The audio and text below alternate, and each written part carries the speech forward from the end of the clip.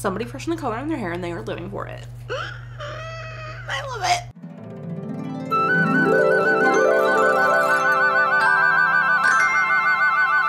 Welcome back to Every Disney Movie Ever. My name is Jess and I'm watching Every Disney Movie Ever. Today I'm going to talk about Earth Star Voyager. Earth Star Voyager is a 1988 Magical World of Disney television release. It is directed by James Goldstone, cinematography by Robert N. Stevens, editing by Edward A. Biery and Edward Nassour. The music is by Lalo Schifrin, and it's written by Ed Spielman. James Goldstone is best known for Kent State, Iron Horse, When Time Ran Out, and The Case of the Dangerous Robin. Robert M. Stevens I covered in the video about Mr. Boogedy. The link will be in the description. Edward A. Biery is best known for When Time Ran Out, How to Succeed with Girls, The Dawn is Dead, and Roller Coaster. Edward Nassour is best known for Knight Rider, The Fall Guy, The Wizard, and This. Lalo Schifrin I covered in the video about Return from Witch Mountain. The link will be in the description. Ed Spielman is best known for Dead Man's Gun, The Young Riders, and Kung Fu. The film stars Brian McNamara, Julia Montgomery, Jason Michas, Tom Bresnahan, Margaret, Langrick, Duncan, Regehr, and Dinah Gaston.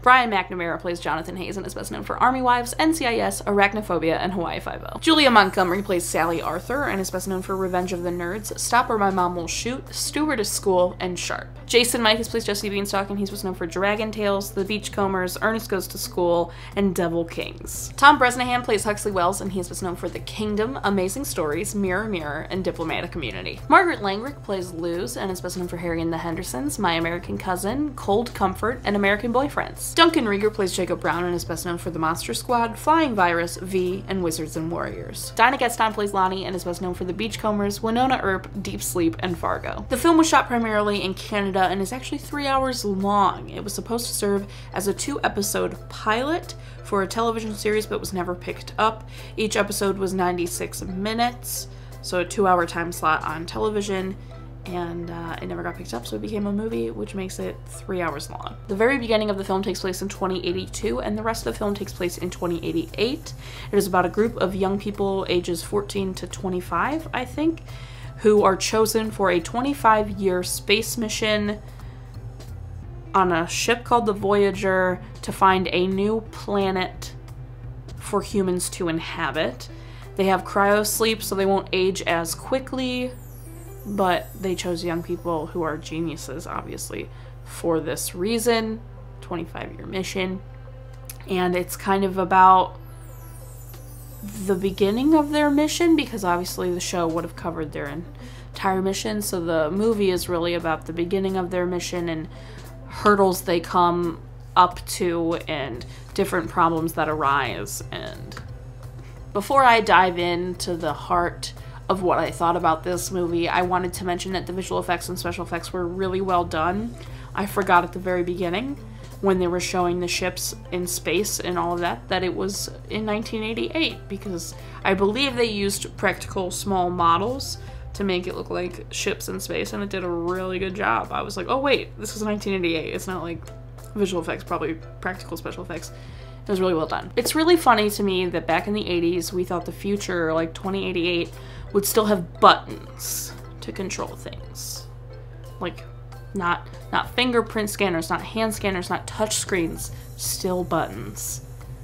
Amazing. This film was a roller coaster, not emotionally, not story-wise. To me, liking it, it was a roller coaster. When the film started, I was very invested. I was like, oh, this is a really cool idea. It's a cool concept. Their main captain dies right away when they start the mission, and I was like, oh my gosh, someone on the ship is evil. This is gonna be so cool. And then something would happen where I would go, oh no, I don't like that. You lost me. You've lost me completely. I do not like it. So for instance, right away, they get on this mission. I'm like, oh my god, all these young people, they're really smart. They're on this mission. This is so cool. And then their like main captain dies. And I was like, oh, drama. Someone on the ship is evil. This is so interesting. And then they pick up Captain Jacob Brown. And when they originally picked up Captain Jacob Brown, I was like, no, I do not like you. Your cynicism is not cute. You're really annoying. Jacob eventually grew on me, but I was not about it. Then there was some stuff about OTZ ships. I don't know what OTZ stands for. It's something about outsiders and not being with the normal humans, the like space NASA anymore. That was really interesting. And then they landed in an OTZ territory, and there was this whole like tournament fight Running Man situation that I was like, nah, you lost me again. I'm not here for this. Then they'd go back on the ship and something crazy would happen and I'd be like, I'm so here for the ship dynamic and everyone on the ship being the way they are and it's just so interesting. And then they picked up a cyborg and I was not about the cyborg part. I just, but then Priscilla, like the ship's main computer, was murdered and I was so invested in that and that had me for real. And then like it was just like the most up and down of me enjoying it and then being like really annoyed. I've never had that kind of experience watching a Disney movie before, probably because it's 3 hours, so they had a lot of time for me to be going like this.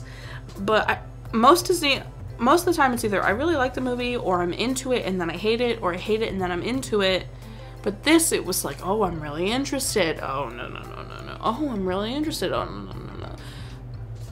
The end of the film is really satisfying and a great setup for the future TV show, but it didn't end on like a super cliffhanger, so I'm not mad that it didn't become a TV show. I feel very satisfied in the ending that it was, but I also see the potential for the TV show, and that I would have been semi-interested in, I feel like. Even though I consider the film a roller coaster and me liking it, I came away fond of it. It also flew by. I need you to know I watched the first hour and a half, took a massive break, and then watched the second hour and a half.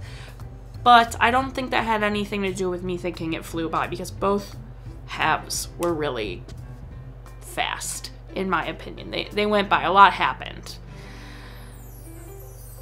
I kind of came away liking this movie. I wrote, even though it's cheesy, corny, and sometimes cringe, it's still all around fun. So I think I'm going to give it 7 spaceships out of 10. Our total movie count is... Parent death, tone, cry counter still the same. If you want to keep up with what movie I'm watching when, follow me on Instagram or Twitter. You'll find out what movie I'm watching when. I put up videos every Monday, Wednesday, and Friday. Until next time, comment, like, subscribe, and I'm going to show if you are, so you do, and don't be the Admiral about it, or the OTZ people about it. Yeah. The guy who played Jacob was so jacked, and he was like an acrobat or something. I swear to God, that guy was doing freaking bars and acrobatics all over the place in this friggin' movie. It was crazy.